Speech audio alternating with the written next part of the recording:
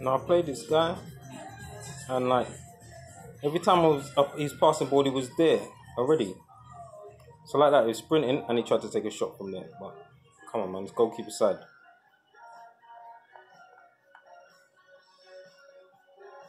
So like now here, don't know how I missed that. Should have scored. That's true.